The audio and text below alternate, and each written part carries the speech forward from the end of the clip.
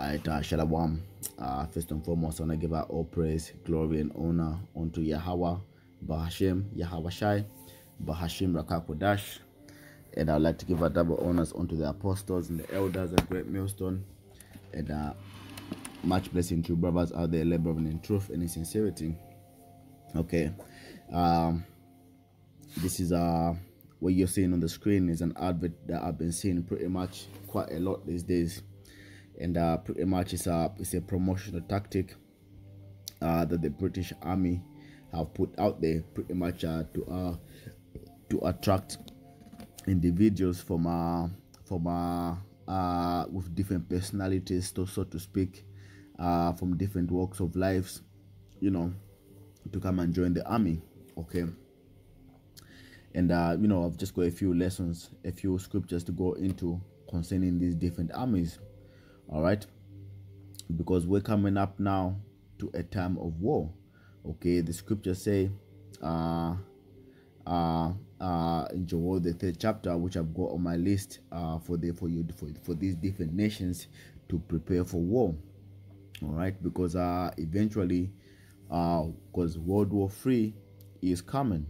Okay, the Lord is preparing all these different nations. That's why you're seeing everything that's going on around the world, because the Lord is preparing all these different nations, the strong nations, the ones that have the capabilities for it, to prepare for war, man. Okay, because the World War III is part of that, is part of the Lord's judgment that's coming on the planet Earth. Okay, I'm gonna open up with this scripture. It's Ecclesiastes 3:1. It says, to everything there is a season and a time to every purpose under the heaven. Okay, so everything has a time and a season for it, man. Okay, when this empire was built, okay, this empire had a beginning. He had the middle part of the empire, and now we are on the decline of this empire, man. Okay, and the decline at the end of this empire is pretty much is gonna pretty much go out with a bang. Okay, by way of those missiles.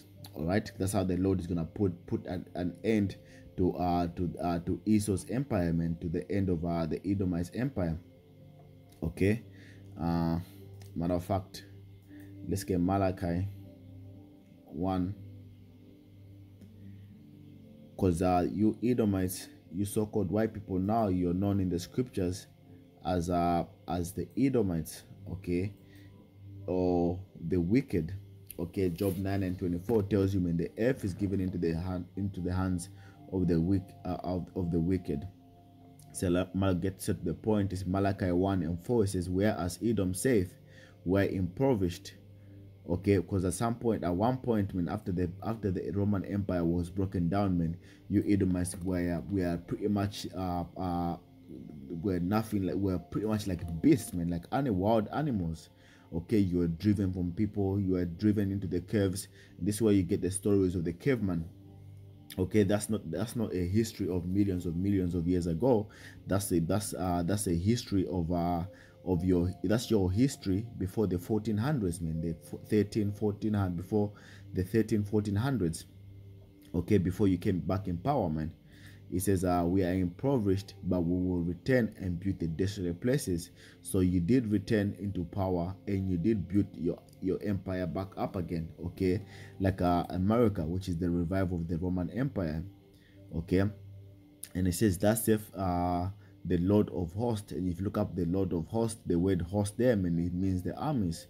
Okay, it says that saith the Lord of hosts, they shall build, and you did build, but I will throw down. So the time is coming now. A time you've built your empire, but a time is coming now where the Lord is gonna throw down now. Okay, it says they shall build, but I will throw down, and they shall call them the border of wickedness. So the Edomites, you're the wickedness, and you're the empire on whom the Lord is coming to throw down. It says, and the people against whom the Lord have ended nation forever, man. If you look at the word ended nation, man, it means righteous anger, man, forever. And this is why the Lord is going to take you out in the manner that he's going to take you out by, man. Okay, by way of a complete nuclear destruction, man. Okay, So let's go back to this. Ecclesiastes 3:1 says, to everything there is a season and a time to every purpose under the heaven. So the time of the wicked is come, has come, and now we are at the end of the time of the wicked. Though they've built, and it's now time where the Lord is now gonna throw down. And it says a time to be born, and a time to die, a time to plant, and a time to pluck up that which is planted. You're the ones that have been planted in the earth now, so now it's time for you to be plucked out of the earth now, man. It says a time to kill and a time to heal, a time to break down and a time to build up, man. Let's jump down to the point. Verse 8 says a time to love and a time to hate. We're in the time of hate right now, man. Okay, that's why you're gonna get all kinds of race wars on the lands of America and around the world, man. Okay, it says a time of war and a time of peace. We're in the time of war right now, and this is where you're gonna get all kinds of civil wars going on around the world until the time whereby World War III actually kicks in full gear. Okay, because right now you get proxy wars, these top nations fighting against each other via smaller governments and so on and so forth. But a time is coming where where America and Russia, to give an example, are gonna go head to head, man. Where they're gonna actually gather their armies now to face each other. Okay, and the Lord is preparing you for that, man. A time of war and a time of peace. Okay. So this is why now we're in the time of war. This is why now you're gonna start seeing a lot more of these adverts going around, man. Okay, what's that says? Snowflakes, phone zombies, binge gamers. Okay, pretty much attracting all kind of men or women from all different types of all different types of personalities, man. Saying to them they have a place in their armies. Okay, but this is all for the Heavenly Father preparing you for war, man. Okay, eventually now all these different nations now they have something, a law in their constituencies, which are if all hell breaks loose, they will turn around and start grafting people, man. Okay, even the ones that don't want to sign up, they'll just, if you look healthy enough to go and fight in war, they'll just grab you up and then take you to war, man. Okay, let's go to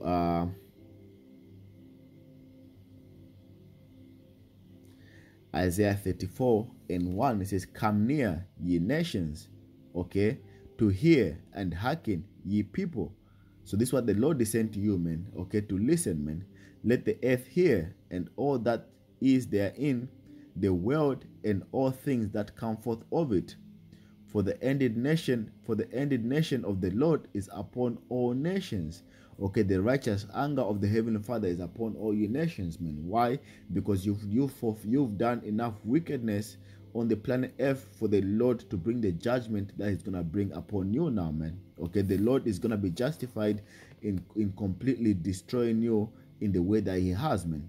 Okay, first and foremost, the one reason that the Lord is gonna destroy you for is because of what you did to the people, the lost people, man, the so-called Negroes, Native Americans, Hispanics, Mexicans, so on and so forth, man. Okay, because of all the hell that you put on them while they were in captivity, man. It says, "For the ended nation of the Lord is upon all nations, and His fury upon all their armies." Okay, all their armies. So all your armies, the Lord is preparing you, man. It says he hath utterly destroyed them. He hath delivered them to the slaughter. So this is where all your army recruits and all your soldiers are going, man. Okay, to be delivered to the slaughter, man. Okay, this is where the Lord is preparing you, man. So aside from all those benefits that they would offer you to join the army and the training that they're gonna give you and so on and so forth, you know, the weaponaries and the equipment that you're gonna use looking like Call of Duty is all gonna be in vain, man, because the Lord is giving you that confidence in order to go and deliver you to the slaughter, man. It says, "Their slain also shall be cast out, and their sting shall come up out of their carcasses," man. Why? Because it's gonna be nothing but dead soldiers where you're going, man. Okay, and the mountains shall be melted with their blood, and all the hosts of heaven shall be dissolved. And this when the nuclear the nuclear missiles hit. Okay, because the final part of your destruction will be by way of those missiles, man. It says, and all the hosts of heaven shall be dissolved, and the heavens shall be rolled together as a scroll. Okay, will you ever see that mushroom crowd? The mushroom cloud? That's what that means, man. And the heavens shall be rolled together as a scroll, and their host, and all their host shall fall down, as a leaf falleth off from the vine, and as a falling fig from the fig tree, man. For my soul shall be birthed in heaven. Behold, it shall come down upon Idumea. And if you look up Idumea, it means what, man? That's pretty much the Greek way of saying Edom. Okay, so Edom, number one, Edom, so-called white people today, you're the Edomites. Okay, and this is, you are the ones that are gonna lead the charge, man, because the Lord has personal beef with you, man. Okay, it shall come down upon Idumea and upon the people of my curse to judgment. Okay, so the Lord has picked you out directly here in the scripture, man, because you're the ones that He's coming for. You're the top nation that He's coming for the most, man. Okay, so the sword of the Lord is filled with blood; it is made fat with fatness, and with the blood of lambs and goats, with the fat of the kidneys of rams. For the Lord hath a sacrifice in Bozrah, and a great slaughter in the land of Idumea. Okay, the fatness with the blood of lambs and goats, and the fat of the kidneys of the rams. That's the people in the armies, man, whom the Lord is gonna kill, man. Okay, you're the sacrifice that the Lord is talking about, man. Okay, that's just symbolic for the people that the Lord is gonna destroy, man. So for the Lord have a sacrifice in Bozrah. Bozrah was one of the capitals, one of the cities of Edom, man. Okay, it says, and the great, which today represents America, man. Okay, it says, and the great slaughter in the land of Idumea. Okay, what's the land of Idumea? It begins with America. It used to belong to the Native Americans, okay, or the Gadites. Okay, but Esau took it over now, man. You made it yours now. If you speak of America, you're thinking of white people today. You're not thinking about the Native Americans or of so-called black people in America. Okay. It says, and the unicorns shall come down with them, and the bullocks with the bulls, and their land shall be soaked with blood, and their dust made fat with fatness, man. Okay, again, man, the unicorns and the bullocks, man, represents the people, man, whom the Lord is going to destroy, man. Okay, so for it is the day of the Lord's vengeance, and the year of recompense, or recompenses for the controversy of Zion. Okay, there's right there in that scripture. The Lord has given you another reason why He's gonna bring all the destruction that He's gonna bring on you. The controversy of Zion. Okay, so today the people of the world don't even know who the actual people of Zion are, man. Who the Israelites are. Okay, even though we are out there with the 12 tribe sign telling people who we are as a people, they're rejecting us, man. Why? Because they do not want us to be those people, man. Okay, let's go to another scripture. This is Joel 3:1. It says, for behold, in those days and in that time, when I shall bring again the captivity of Judah and Jerusalem, okay, which the Lord is doing that now, I will also gather all nations, and I will bring them down into the valley of Jehoshaphat, okay, or which means Yahweh-Shaphat, okay, the valley of the Lord's judgment. Okay, it says, and I will plead. So there's a place in the Middle East where the Lord is gonna cause all you different nations to go to, man. Okay, everybody is gonna march their troops down there, man. Okay, we just keeping an eye on the news and so on and so forth to find out to see what's gonna drive all these different nations down there, man. Okay, it says, I will also gather all nations, and I will bring them down into the valley of Yahweh-Shaphat, and I will plead with them there for my people and for my heritage Israel. So the Lord is giving you another reason why He's gonna bring you into that destruction that He's gonna bring you into, man. Okay, and when He says all nations, man, it means what, man? Your armies. Okay, it says, whom they have scattered among the nations, imparted my land, man. Because why? Because number one, by way of slavery, we were being sold to and from, man.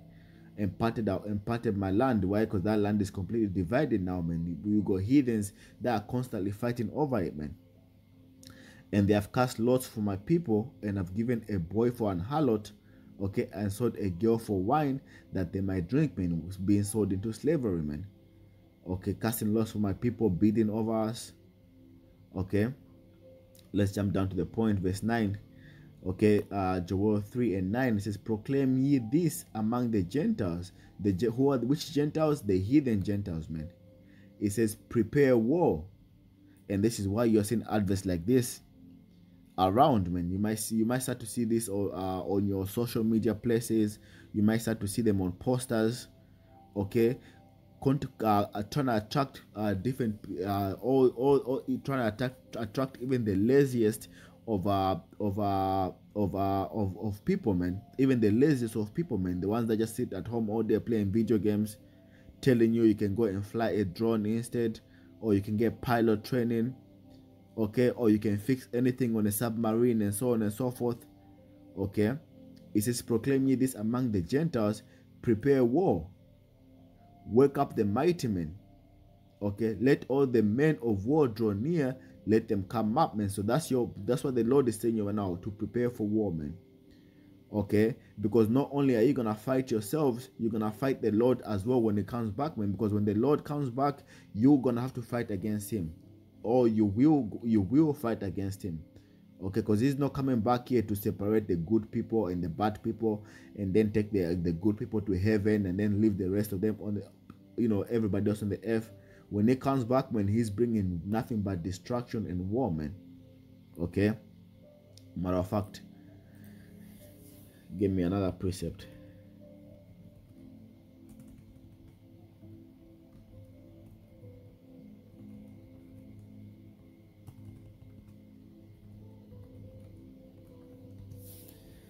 Real quick,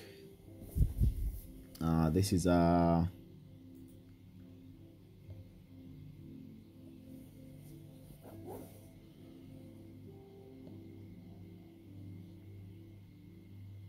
this is Revelation 19 and 11. It says, and I saw heaven opened, and behold, a white horse. The white horse represents the chariotman, what in the world what you call a so-called UFO. Okay, so and I saw heaven opened, and behold, a white horse, and he that sat upon him was called Faithful and True. Who's that? The Lord, man, Yahawashi, who the word calls Jesus Christ. Okay, it says, and in righteousness does he judge and make war.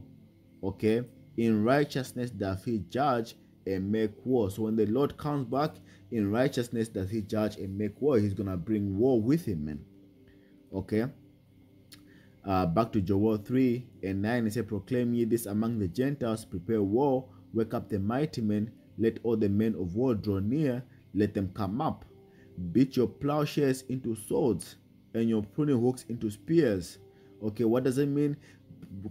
Let your main focus be on your armies, on your weaponaries. Okay, because your plowshares and your pruning hooks, those are farming materials. Okay, but the Lord is saying you not to concentrate on that, but concentrate more on your weapon. That's why each nation, the majority of the times, their biggest budget is in the military. Okay, that's why Donald Trump now he wants to create a space force. Why? Because they are beating their plowshares into swords and their pruning hooks into spears, man. Okay, focusing more on anything that on their militaries. Let the weak say, I am strong, man. So even the weak nation, let them say that I'm strong. How? By equipping themselves with devices that can be devastating, man. And this is why you see a lot of the smaller nations today, what do they have? They have nuclear capabilities now. Okay, so now they're able to pump their chest, saying, if you can fire a missile at us, we can fire a missile back at you, man. Okay, it says, assemble yourselves and come, O ye heathen, and gather yourselves together round about. So the Lord is saying to assemble yourselves, man. This is now you're seeing all these adverts. Why? Because you're assembling yourselves, man. Thither cause the mighty ones to come down, O Lord. Let the heathen be wakened, and come up to the valley of Jehoshaphat. For there will I sit to judge all the heathen round about. Okay, put ye in the sickle, for the harvest is ripe. Who is the harvest? You are the harvestman. Come, get you down, for the press is full. The fat overflow, for their wickedness is great. So now you've done everything enough. You've done everything that you're supposed to do in order for the Lord to bring judgment on you. Okay, you're the harvest that is ripe, that the Lord is coming to harvest, man. Okay, multitudes in the valley of decisions. So there's gonna be all kinds of armies there, man. Okay, there's gonna be all kinds of soldiers there, man. There's gonna be lords and lords, man. For the day of the Lord is near in the valley of decision.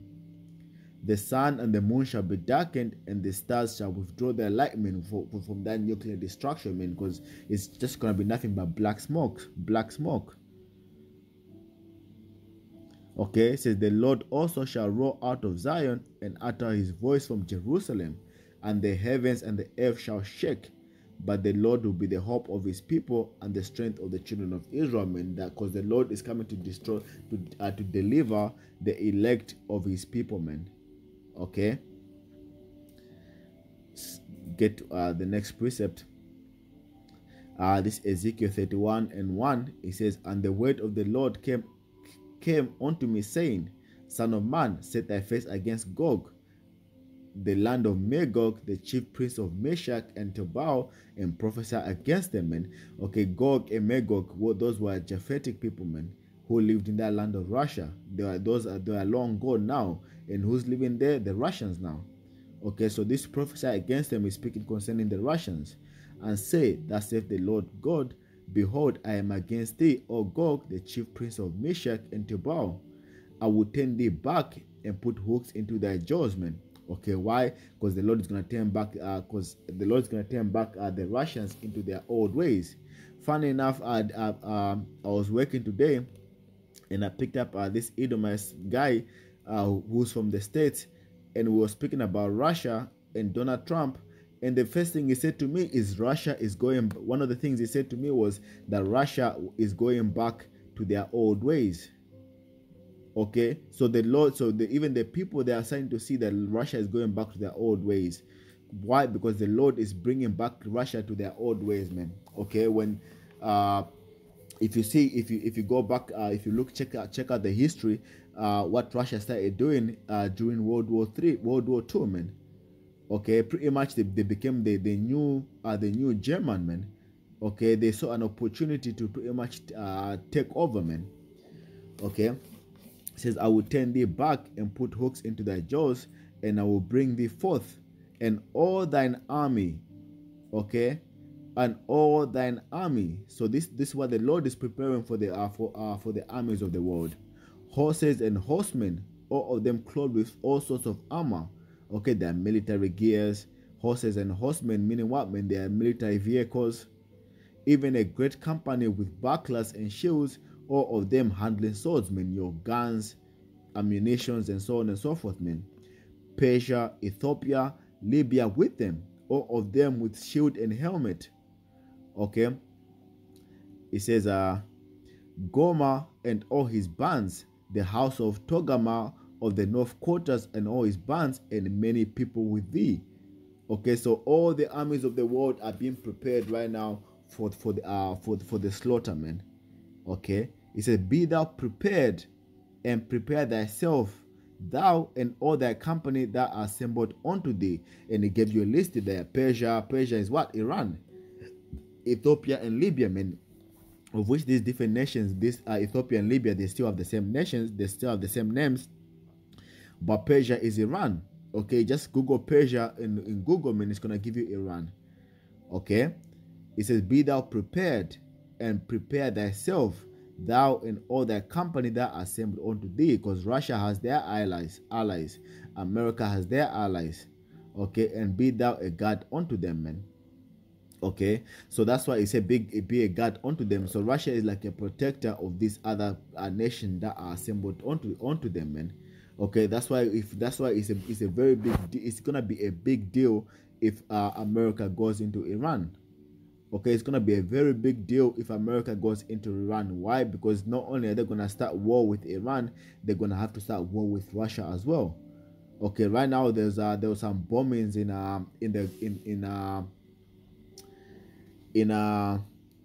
what's that place? One of the oil companies. Let me try and see if I can Google it.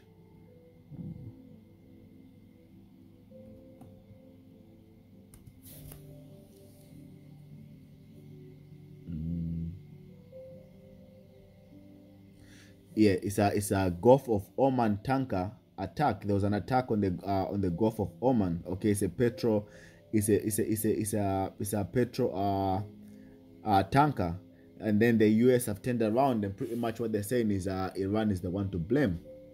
Okay, so it's gonna be a big deal. It's gonna change a lot of things if it's gonna change a lot of things if America actually goes into Iran, man. Why? Because it's gonna bring all these different nations closer to World War III.